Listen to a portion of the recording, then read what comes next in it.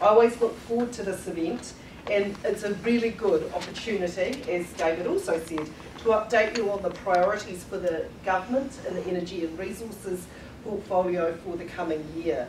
I also think it's a really good opportunity for me to outline the work program and to signal right at the beginning of the year where those opportunities for engagement will be and the call we're going to make on you. I'd like to thank you, David, for that introduction. I will report back to many interested parties that you've been told people couldn't hear you. I think that might be a first. I also grew up on street corner meetings in Christchurch. I'd also really like to thank you, Neil and Meridian, for hosting us today, and to Tina for the enormous amount of work that you put in and that your organisation put into making this happen. Thank you very much. So, it's fair to say a bit's happened since I was here last year. And I do want to take this opportunity to thank you for the critical parts that you all played in getting the team of 5 million through. You literally kept the lights running, you literally kept industry running where it could through level 4, and the difficult transitions through those alert levels and the adjustments that industry had to play in that. And I also thank so many of you in this room for the very important engagement that I was able to have with you through level 4 lockdown in particular.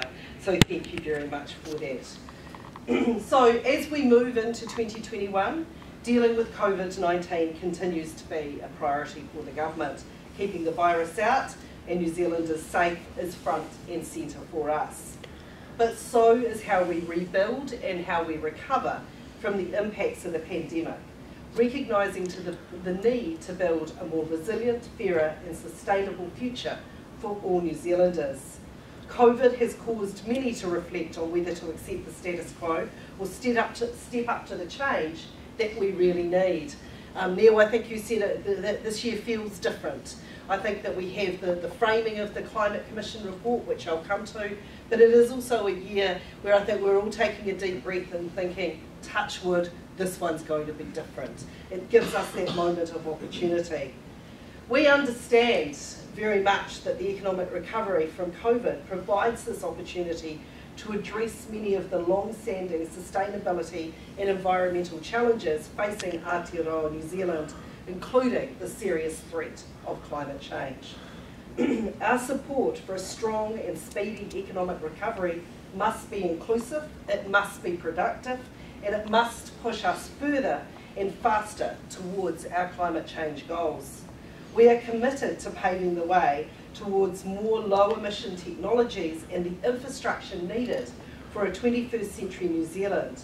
And I want our energy investment decisions to consider how more energy-efficient, cleaner technology can be deployed to help us on this journey to a low-emissions economy.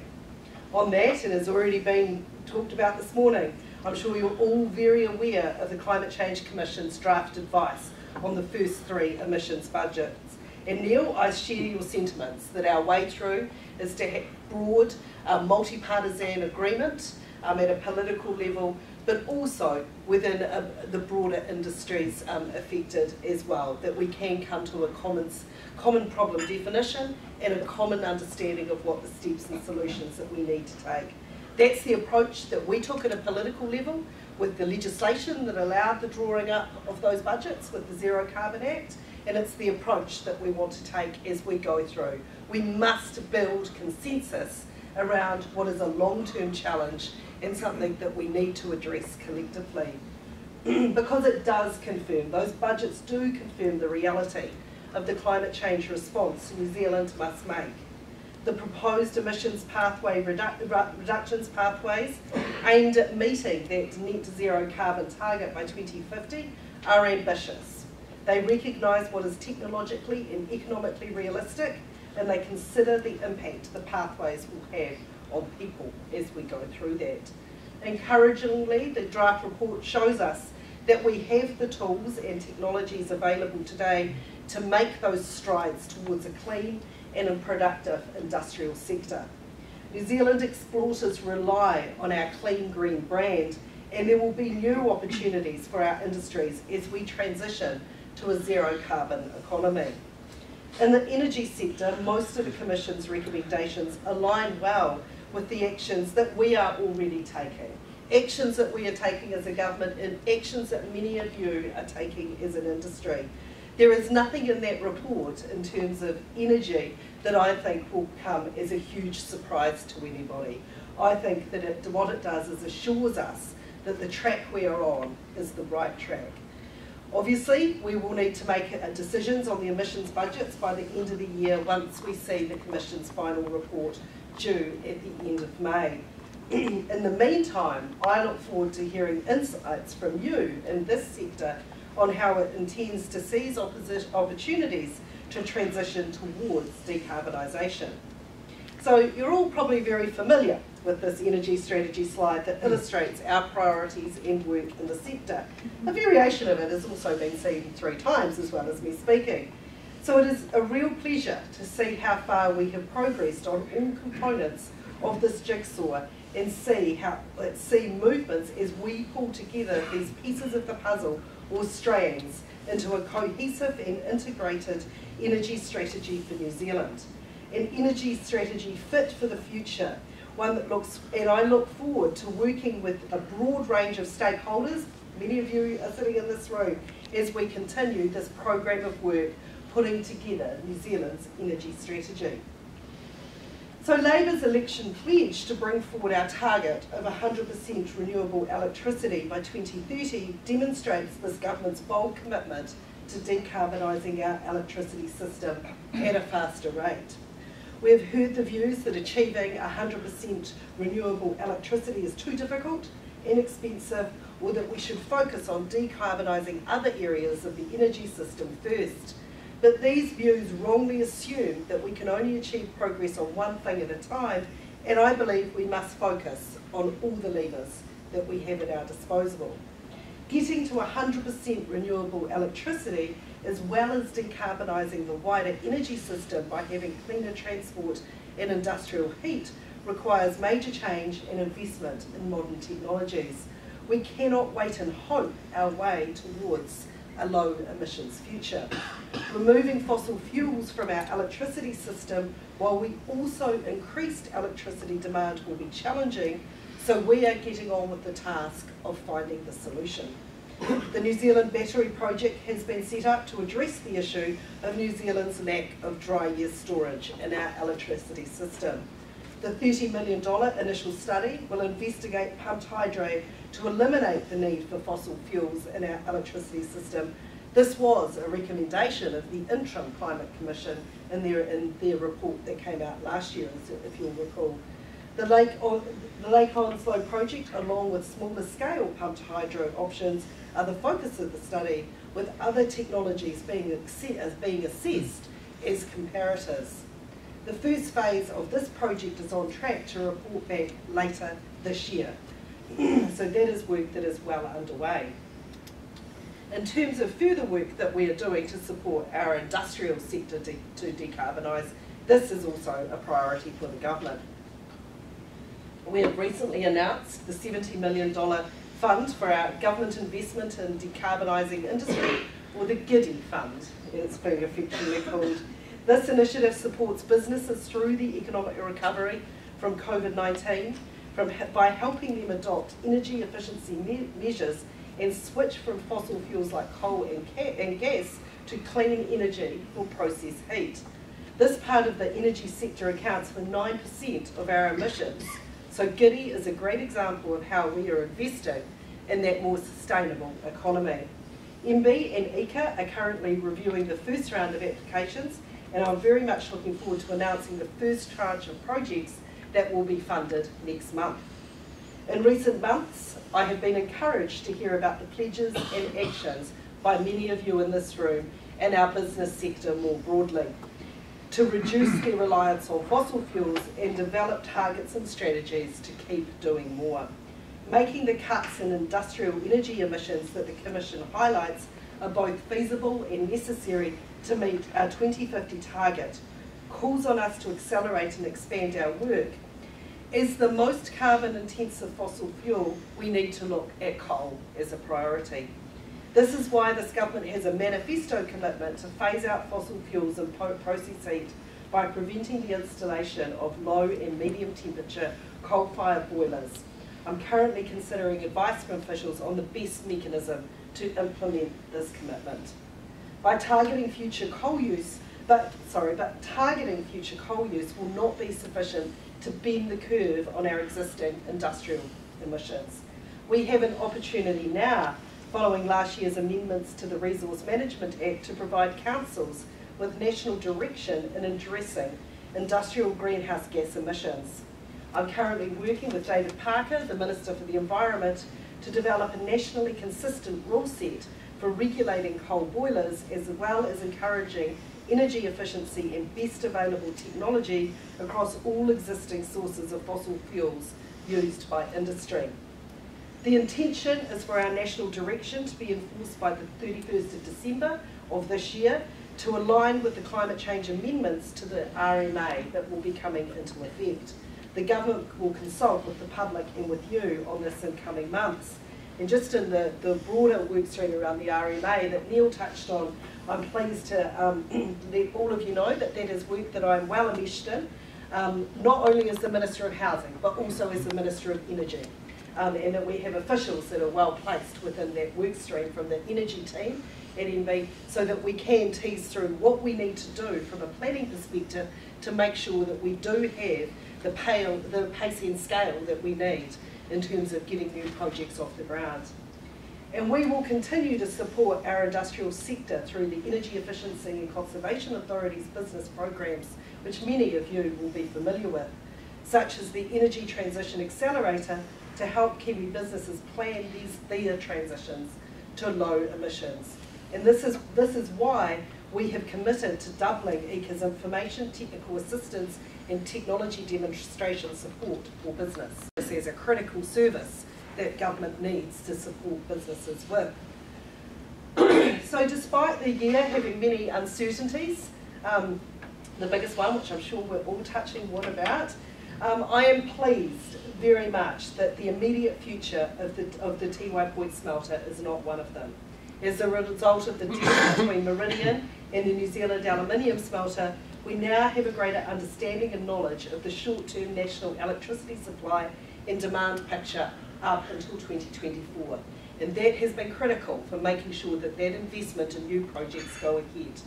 The extended timeline also gives time for the smelter's operation, the valuable work that we will need to do with stakeholders to put in place the plans that we need to do to support the transition of the Southland economy, including potential new uses of the smelter site, and for Transpower to finish the necessary transmission interventions to open up new options for the use of Manapōuri's electricity. It also provides the opportunity to work with New Zealand Aluminium Smelter to understand the remediation requirements for the Tiwai site, the area being of great cultural and environmental importance to mana whenua and the wider Southland community, and to all of us that enjoy Bluff Westers.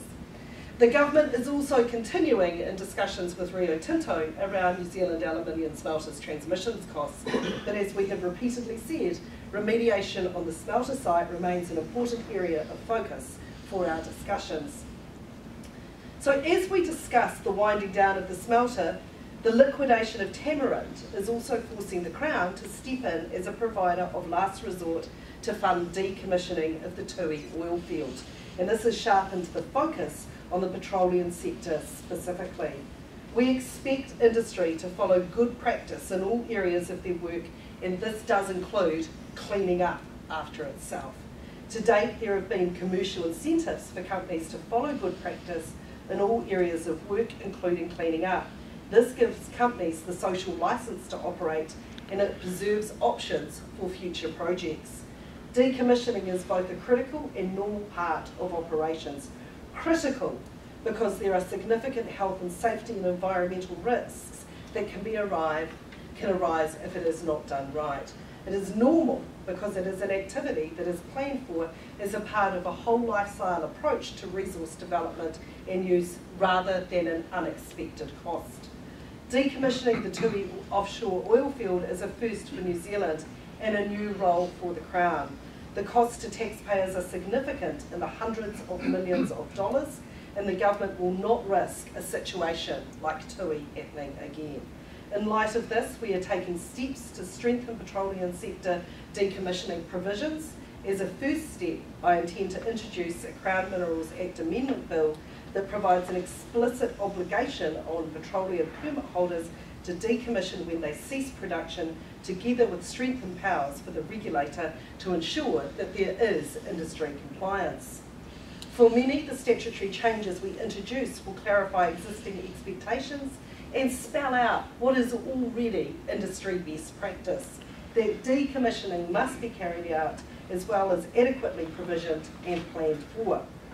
We are developing a regulatory regime to support this, and which will see the regulator step up its monitoring with powers to periodically assess financial capability and to require adequate financial security for decommissioning purposes. In addition, where we see behaviour that does not meet the standards we expect across all areas of the CMA, we are giving the regulator access to new compliance and enforcement tools that provide effective and proportionate responses. This work is a priority for us, and we intend to introduce the bill this year and to develop options for the regulations in parallel. We know that this is an area of significant interest for many, and there will be many opportunities to provide feedback on both the bill and the design of the regulations later this year, and we'll keep you well informed around those timelines. So the Climate Change Commission's draft report also contains recommendations about stopping new natural gas and LPG connections from 2025. I'm aware that most of the media attention that has been received to date on this draft recommendation thus far has revolved around barbecues. But there is a different discussion to be had, obviously. Residential and commercial consumption of gas makes up a small proportion of our overall gas demand, approximately 9% in 2019. The phase out of natural gas from our energy system is a complex issue, and the Climate Change Commission has made it clear that it has a use by date in New Zealand. The question for us as a government is how we can best support this phase out while ensuring that consumers can still access the energy that they need. This will include considering what the most efficient emissions reductions areas may be within the market. For example, our current gas distribution infrastructure provides many opportunities for alternative lower emissions fuels to be used, including the use of biogas and hydrogen. These are all matters the government will need to consider before making recommendations about the future of natural gas in commercial and residential applications over the next 30 years or so. And I am reasonably confident that that will be a subject of much conversation throughout 2021. As we transition our natural gas market, we need to continue to provide secure and affordable energy for our electricity system and to keep some of our major manufacturers companies operating. Commercial arrangements in the market are evolving, and we're experiencing a period of transition from traditional arrangements in the market. The current market, commercial and regulatory settings in the market must be fit for purpose for supporting our pathways to decarbonisation. And that's why I've asked the GIC to investigate the current settings in the natural gas market around contractual arrangements and how these affect the overall availability and flexibility of natural gas. The investigation has no predetermined outcomes and is not about changing upstream settings to unlock more gas reserves. It is about ensuring that the market continues to efficiently allocate gas to its highest value users. And I have asked the GIC to focus on two areas. The first area is how our settings in the gas market support security of electricity, particularly during periods of heightened demand, and whether these are fit for purpose for supporting thermal generation during the transition that we will be going through. The second area is around whether the current settings provide sufficient certainty and transparency about gas supply for their operations. And I expect to receive a report from the GIC by the middle of this year. Meanwhile, we are also amending the Gas Act to provide clear regulatory powers for information disclosure issues that may have significant downstream impacts, such as on electricity markets, or create risks for security of supply. The bill also increases the maximum penalties under the Act to align with the Electricity Industry Act. I think it's important as we go through this transition, we think about our energy sector as a whole and have alignment between our regulatory regimes as much as possible. It's an important step to enhancing confidence in our energy markets, ensuring transparency and helping these markets to operate efficiently. I'm also pleased that the Electricity Authority will be placing new obligations on the electricity sector participants to disclose information about thermal fuel availability. This will no doubt help inform the market, especially in the times of hydro stress. So over the last 3 years, you will have heard me talk frequently about the electricity price review and the investigations that we undertook there about whether the electricity sector is delivering fair and equitable prices to consumers.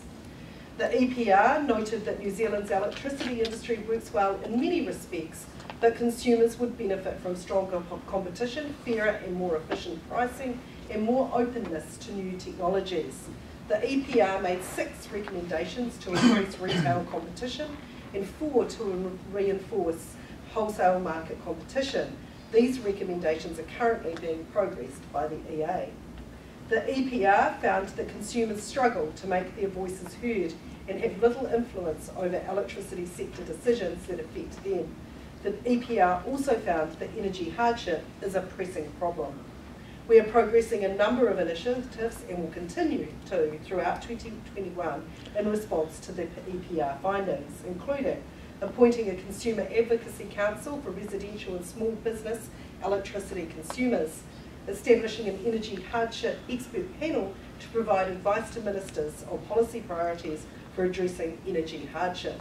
We are also continuing to work to phase out prompt payment discounts and low fixed charges which disproportionately impact those in energy hardship. We also remain focused on green hydrogen as a clean and versatile fuel source. You'll see that one of the pieces of the puzzle there is our green hydrogen strategy, and through 2021 we will continue this focus on hydrogen. We see it fulfilling a role similar to that which hydrocarbons play today. Green hydrogen can help reduce global emissions, reduce New Zealand's dependence on overseas energy sources, create significant export revenue and create new jobs. New Zealand has a strategically important comparative advantage if we use our abundance of renewable energy to produce hydrogen without using fossil fuels. Looking forward to 2021 in the near future, we expect to see Obiashi and the Tuarapaki Trust commissioning their electrolyser and the Mokai geothermal field, which has been delayed by COVID-19. So I'm looking forward to that moment this year. We're also expecting First Gas to publish its study on the suitability of its pipeline network for hydrogen transport. And we are also looking forward to the Ports of Auckland commissioning its hydrogen refuelling station along with a hydrogen bus for Auckland transport field trials. We can see that we are making significant, real, tangible steps in terms of seeing the part that hydrogen can play in New Zealand. To further develop hydrogen's potential, however, we need to ensure a coordinated approach both locally and internationally. And this is why the government is continuing to develop relationships with other countries interested in hydrogen's potential, including Japan, South Korea, Singapore and Germany. The importance of having a strategic roadmap for hydrogen's development in New Zealand has been underscored by our engagements with international partners wanting to invest in green hydrogen projects in New Zealand. Accordingly, the next step in our hydrogen strategy is to develop that roadmap, which will help chart the path towards a more renewable energy system and outline how hydrogen can play a role in our decarbonisation and energy resilience. The roadmap will focus on accelerating the establishment of an export-orientated green hydrogen sector, optimising the utility of green hydrogen for New Zealand's heavy transport fleet, and to better understand other potential uses, such as support to remote communities. A key purpose of the roadmap will also be to assess the future requirements for government to support in funding to develop a hydrogen economy for New Zealand and for export purposes. I've always been an advocate of the government leading by example, and that is why at the end of last year the government launched an initiative to be carbon neutral by 2025. Our government has thus far committed $10 million to replace coal boilers in 8 schools and 2 hospitals to move towards having a clean powered public service. We also recently committed to a $28 million fund to support the installation of renewable technology such as solar panels and batteries on public and Māori housing as part of the COVID response and recovery funds set out in Budget 2020. This project complements both our commitments to increasing energy affordability and energy efficiency. Technology investments and partnerships can also help us develop technologies for abatement for hard-to-reach emissions. Taranaki-based Ariake has been established to facilitate development of a low-emissions energy in New Zealand. The Advanced Energy Technology Platform, set up in 2019, to support and develop world-leading research capability in areas of advanced energy science and to deliver on government's advanced energy technology investment goals. Funding under this platform has been provided to a range of programs, including programs on delivering sustainable industry through smart process heat decarbonisation. So there's a bit on.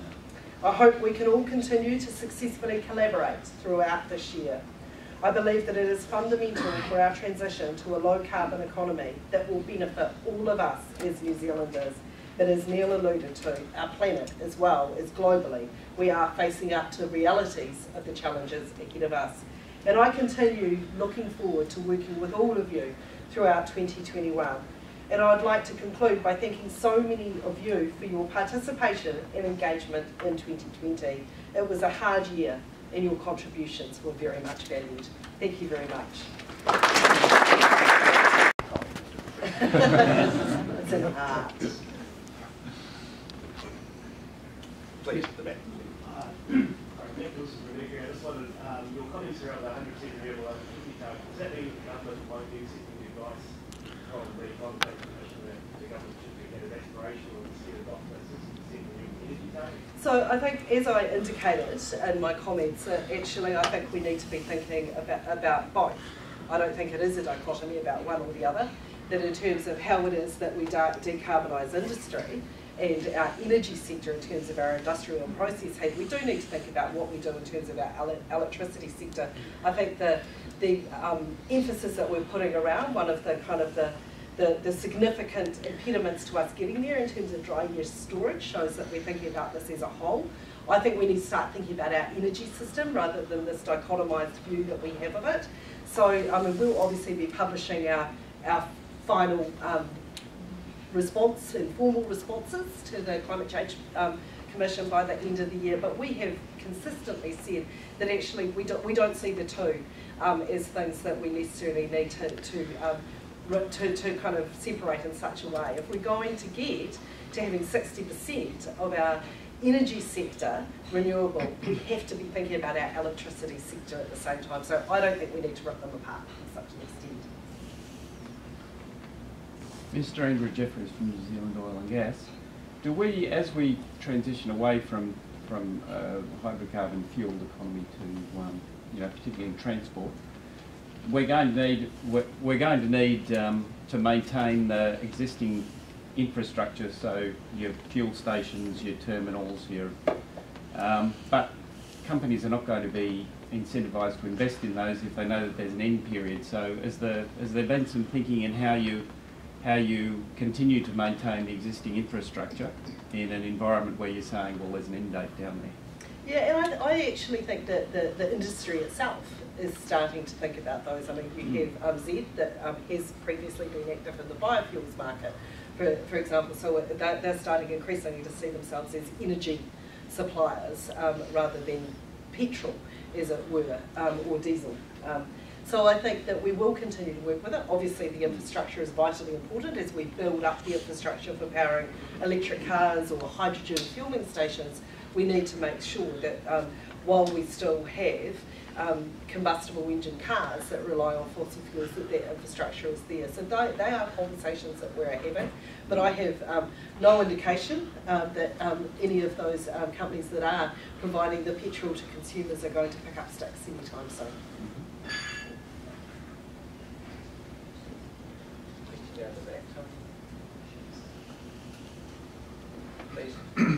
Minister, thank you very much. Eric Pyle from Solar Zero.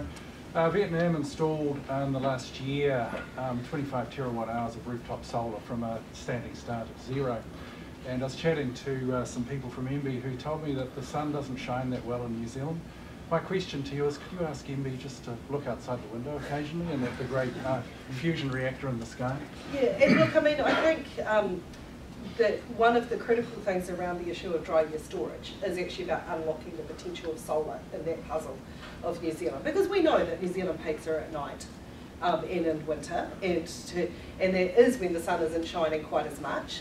But if we have the ability to use our hydro system more like a battery, and that's why we're calling the project New Zealand's battery, then we actually do have the potential to unlock some of those technologies. So I can assure you, they see the sunshine. Hi, I'm Rebecca Knott, Head of Renewable Development for Meridian. Hi. Obviously, to meet the challenges coming up, especially in terms of new generation, we're hoping that the consent pathway and durations of consent will be considered as part of the RMA reviews. Yep. I'm just looking for some reassurance around that. Yes, and as I indicated in the remarks that I made, that the officials from the energy team at MB are well integrated into that work stream around the RMA. I'm engaged as a minister too, as I said, not just as the Minister of Housing, but also as the Minister of Energy. I know when I first became Minister in 2017, one of the issues that was brought to my attention was some of the consents that set out there were now out of date in terms of the size of turbines. When I came back and said, let's fix that, people said, no, that's not the problem. So I think we do need to have a really detailed discussion around exactly what those impediments are, and have a good problem definition around what the roadblocks are. I also encourage that while we do go through RMA reform and the significant progress that Minister Parker is making in that area, we also do have the fast-track COVID provisions. Now, I'm not saying every project will qualify under that, but I am asking people to consider that as an option of a way to accelerate some projects. Thank Yeah, Mr. Chris Chill, Genesis. A lot of the projects that Neil alluded to and you've alluded to are projects that are close to the grid and are ready to go. I suspect a lot of the projects that are going to be needed to deliver the next phase of generation are probably further from the grid. Are the settings for grid development being considered somewhere? And how does that get paid for? Is it socialised, or is it continue to be a first mover has to pay? What's your thinking on that? We're actually getting, so I can point you to getting, that actually one of the explicit provisions that we have in here, that I know one of the impediments to electrification can be that first user pays moment, where if you're the first to get the power on, you pick up the tab. So that is one of the things that we've signalled, that we're willing to look to work with industry around how we can best get those transitions happening in industrial and process heat. So it is something that's firmly in our sights, and that we already have a funding stream that is set up to assist with. Yeah. Okay. I'm conscious of people's time, not least. Minister, thank you very much again for the time, the care and attention with your remarks. We look forward to these occasions, partly of course because of the timing to start the year, but mainly because of the enormous responsibilities that you recently. So thank you for addressing us so comprehensively and substantively. I don't think there's more that we could have asked. It occurs to me that there is one other thing that has changed in the last 12 months. I'm a bit surprised in the way that neither of us referred to it until now. That is, of course, that the government now does have the majority that it sought. So we look forward very much to that being used. Ladies and gentlemen, please will you